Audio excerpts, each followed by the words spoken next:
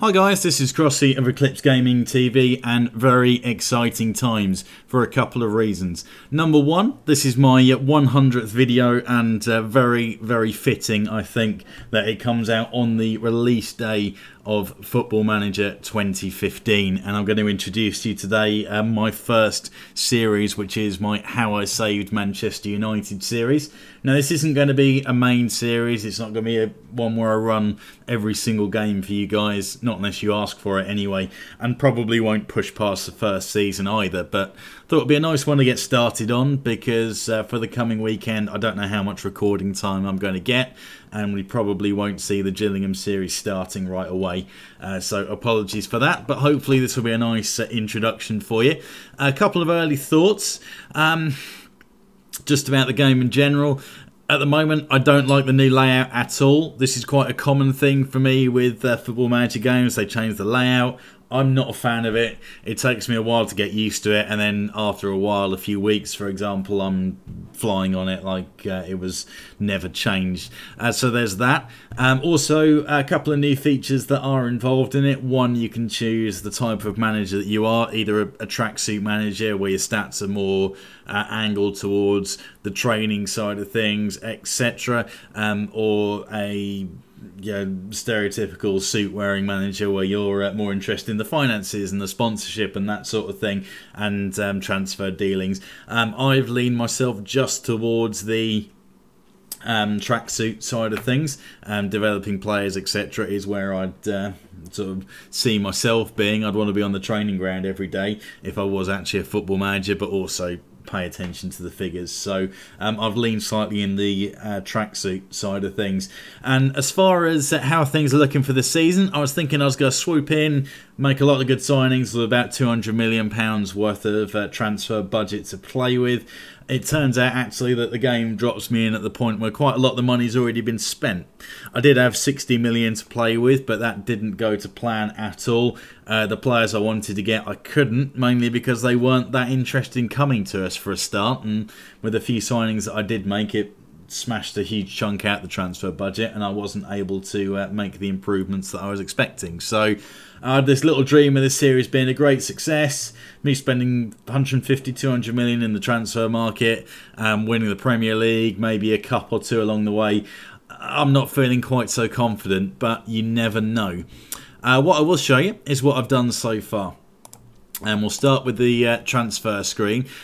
So players that have gone out to begin with: Anders Lindegaard, goalkeeper, has disappeared, as well as Ben Amos, sorry, Jesse Lingard, and this guy who I can't even pronounce, have all left the club on free transfers as well. Just offloaded Anderson for whatever money I could get for him, 2.5 million, gone to West Ham. Phil Jones and Darren Fletcher have both moved to Tottenham Hotspur for just under £15 million. So they've paid back around about half what I've spent for Yang Vertonghen, who I'll show you his stats really quickly. One thing that we have definitely learned from this season is that Manchester United's defence needed some bolstering. Tried to get Matt Hummels, who had no interest in coming to us. A few options I looked at: Phil Jagielka, Raphael Varane, to throw a couple of names in the mix.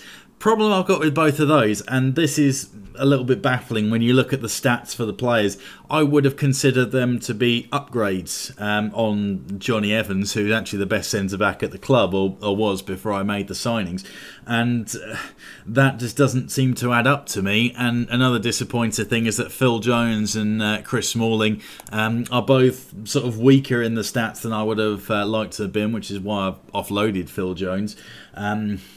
Stephen Corker was another player that I was looking at that again is considered to be a weaker player in comparison, and I just feel like some of the stats have been a little off there, and Phil Jones has got hammered in his current ability and potential ability, and I don't think that's because he hasn't got it. I think he's just not been fit, so I don't think that's quite gone to plan. Another player I'll show you here, Inigo Martinez, 23-year-old, signed him from Real Sociedad, but the... oh, wrong player, sorry. But he's going to be playing alongside Vertonghen, so we have rebuilt completely. 23-year-old and 27-year-old with those two. Very good tackling, very good long shots rating, actually. I don't know how often he'll get to use that. But heading, marking, both up there already, and will only improve in time. And interestingly, for quite a young player, very, very good mental stats, which is great. Composure 14, concentration, would have liked that to be a little higher, but that will no doubt improve. Show you Vertonghen as well, because I didn't look at the stats. 15 marking, 16 heading, good passing, very good tackling again. And very good mental stats, composure 18, concentration 13. So feeling fairly confident with those two. Also, who I've signed in defensive midfield, Nigel de Jong. And de Jong, he's one of those players that I've always been a huge fan of. I know he spends far too much time kicking players up in the air and getting yellow cards, but he's also very effective, I think. And as we're looking to shore up the defence, which we've seen from how the season's gone and the season before that really needs help, we've got him in there to play that role. And I'm pretty much hoping once Michael Carrick comes back and becomes fit, we can slot him into the central midfield role and be that creative force for us. That's if one of the other players that we've got kicking around can't cement their place there. Also, Danny Ings. Now, with Rooney, Van Persie and Falcao, adding another player into attack was a little bit of an ambitious one, and the main reason I've gone for that is I couldn't really bring in anyone else despite my best efforts. I was thinking for creative force and a short-term option I was going to try and get Xabi, but by the time you convinced him to take kind of a 50% pay cut, the amount of money I was having to pay an agent and signing on fees pretty much made it a no-go. Missed out on Sami Khedira, who just didn't want to come to us whatever money I gave him, and he's plumped for Chelsea. Yeah, that was quite a common issue actually, is finding players that actually wanted to come and then trying to sign anyone from the likes of Chelsea, etc. It just wasn't happening, so I haven't been able to do as much as I would have liked, and the players that were brought in the summer, I'm not sure they really fit my system quite so much. Juan Mata being one of those that was brought in, kind of a panic buy I think, for David Moyes, is going to struggle to fit into this system simply because we haven't got enough players to fill the roles, and I'm not going to end up playing a number 10, so that's something I might have to address in January. And a Herrera, because I'm not using too much as far as central midfielders, which is still a weak area that I haven't managed to strengthen.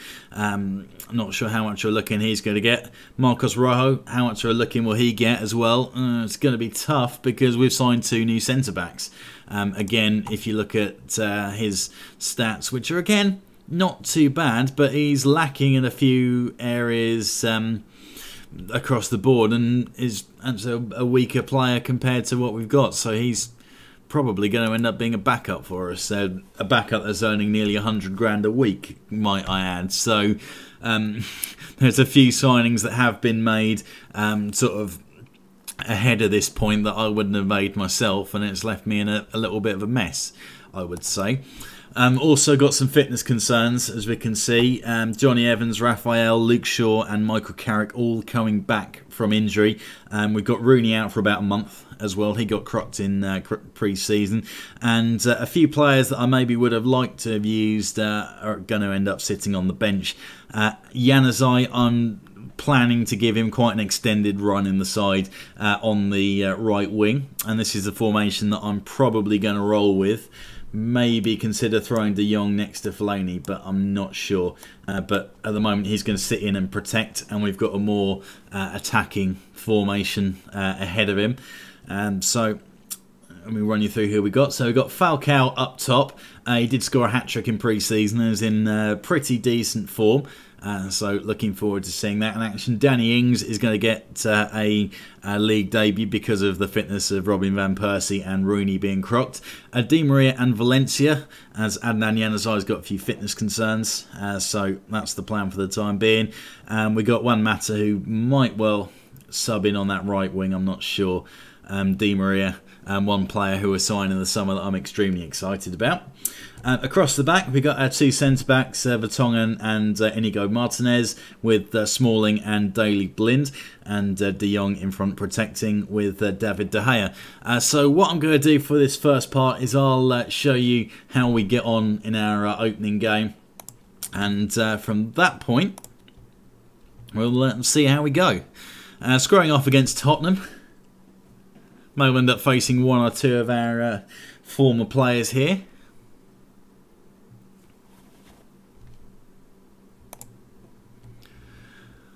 And this is an interesting tunnel interview. Let's see.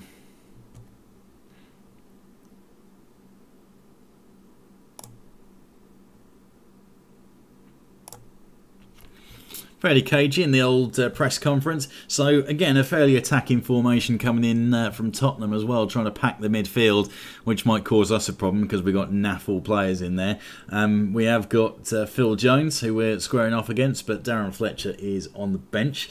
I noticed actually, very good signing. They've grabbed Nathaniel Klein as competition for Kyle Walker, and I would personally, on form this season, be playing Klein ahead of Walker, but be interesting to see what happens there.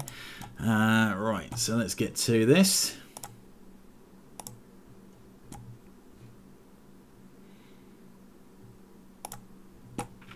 Okay, so team talk.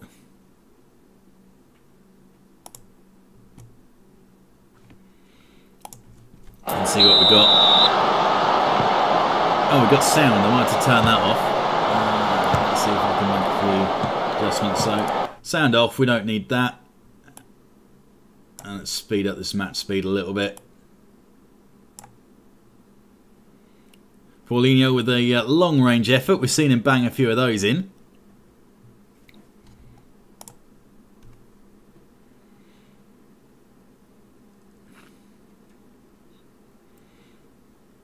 Our ambitious ball in behind, but they have got in behind Daley Blind.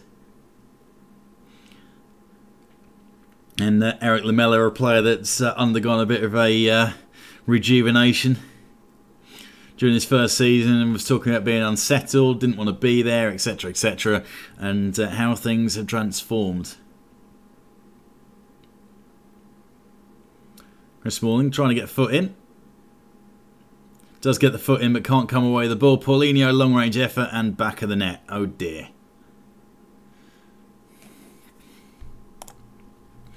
It's not how we want to start 15 minutes in. But no one there. Someone didn't close down. De Jong. It's kind of in that role for a reason.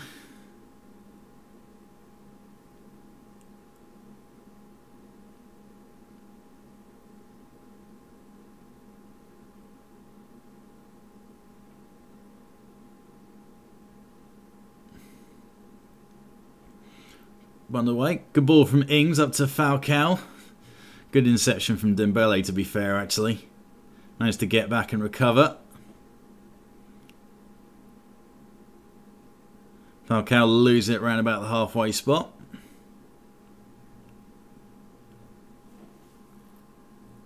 Daley Blind well in. Let's see what options have I got. I can give touchline talks to individual players.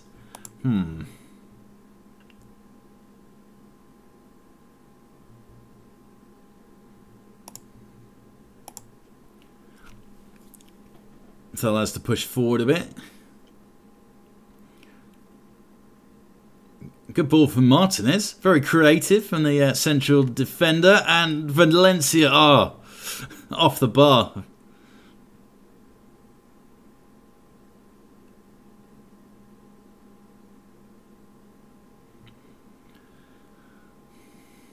Daley Blind well in. Chance for Ings to get the attack going. Hopeful ball up to Falcao, and that's not going to work. We need to try and get a bit creative. Try and use the midfield a bit.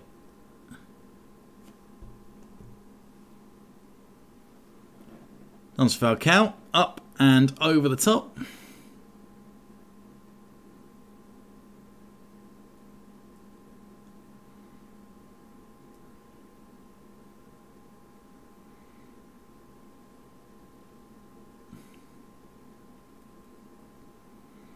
Martinez gets away with the booking, but dangerous position for the free kick.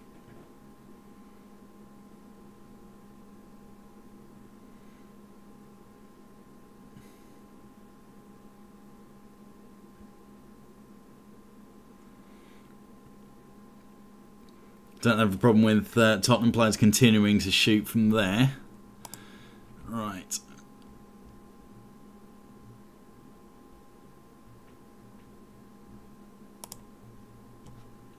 Tell them to step it up.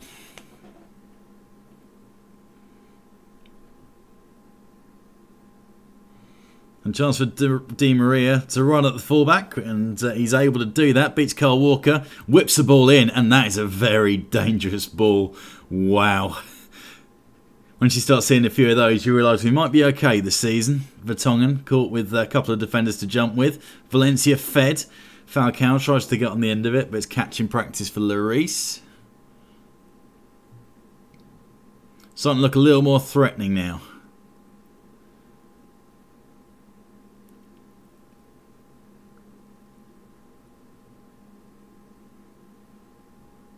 De Jong well in. That's what we got him in there for.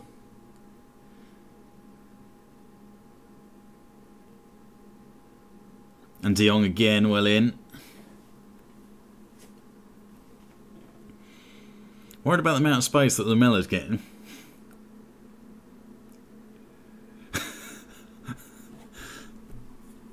And it would be, wouldn't it? Phil Jones.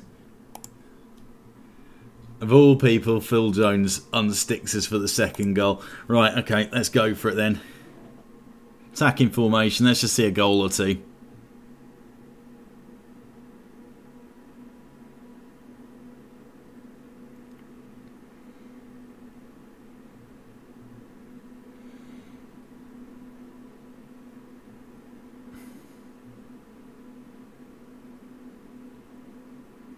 Lends it to Ings. What can he do with it? Finds Fellaini. Long range effort. Ings to follow up. Widen behind the goal.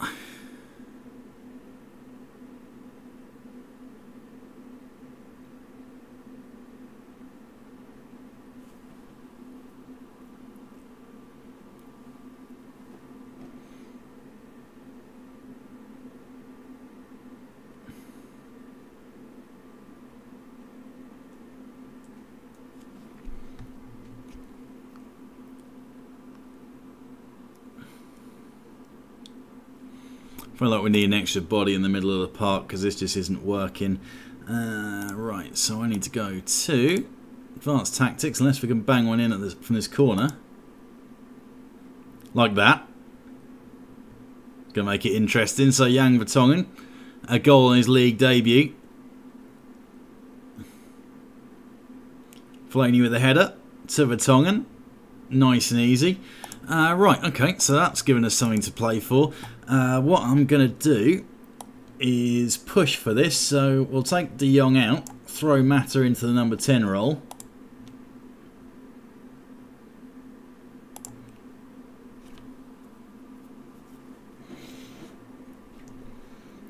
And let's push on, try and get a point or three out of this.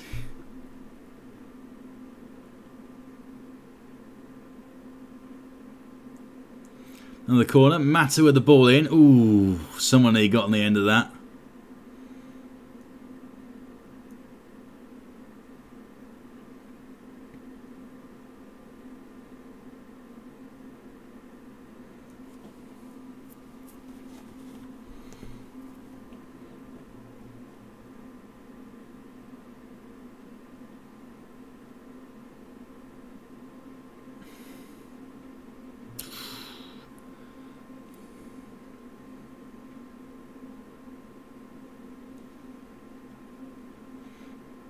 Seems like we're playing too much Route 1 stuff. I don't know where this is coming from. Let me put in some team instructions. Go for some short... Actually, yeah. Retain possession. Some shorter passing.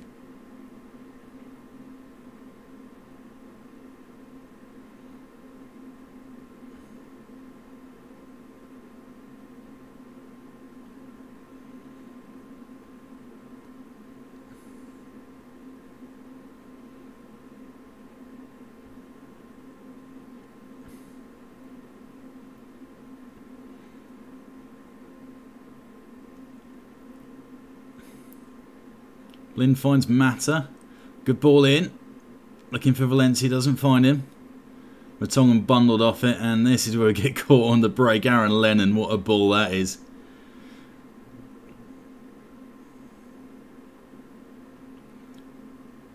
Ings, nice little header. Valencia pinging it.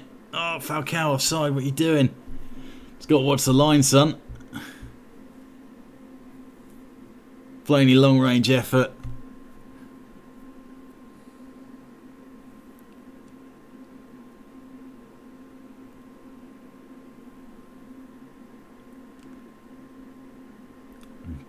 Fellaini bundled off the ball by Soldado. He's taken 2 players on. Well, then Jan Vertonghen in the end.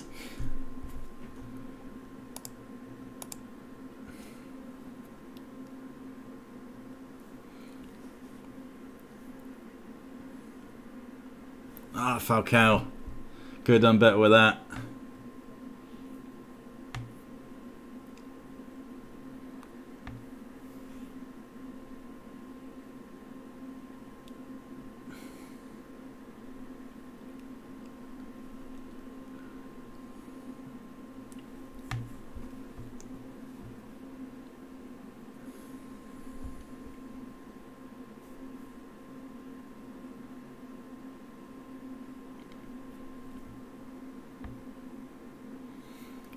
A chance for a break.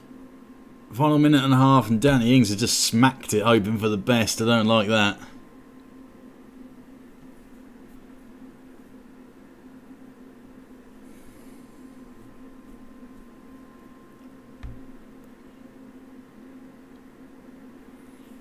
Well, in Daley Blind, he's done a half decent job at left back. Not done himself any harm with that anyway.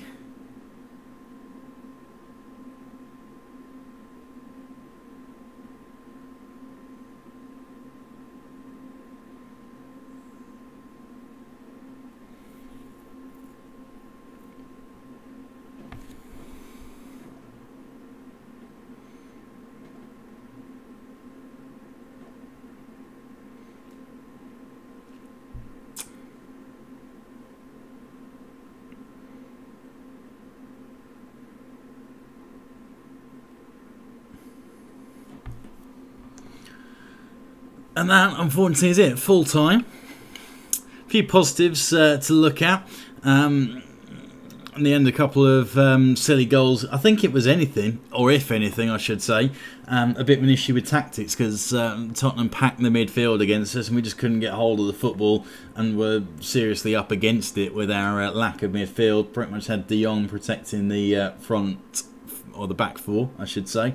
Fellaini, the only real midfield player with the attacking front, which I'm hoping is going to work well for us in that we can score one more than the other teams, but by the same token, it has its downsides if you're not putting the ball in the back of the net often enough.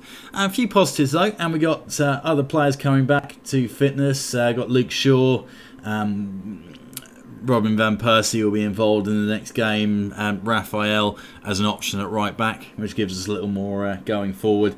So still plenty of positives, nothing much to worry about, and I'm feeling fairly confident about Vertonghen and Martinez as my two centre-backs going forward once they start to gel with each other. So, let's go straight in. Tell the players I'm not hugely impressed. What I'll do for the next part is I'll show you one more game, and then we will start to drop more into a every few games we'll have a live one, and I'll just play through it in my own time and see where we get to and how things progress. Next series you're also going to see will be the Gillingham series at some point next week if you're watching it live. But for the meantime, if you've enjoyed this, then please give the video a thumbs up. If you want to see more FM 2015 action from me and from Eclipse Gaming TV, then subscribe to the channel. There's lots of good stuff coming up, and please give me your comments, your feedback, early doors, things that I can improve on, because I've had some very useful feedback in the past from you guys, from the subscribers and viewers. So any of those that you can give me, hey, I'm not going to complain. It looks like we've still got some work to do. So I'll catch you next time.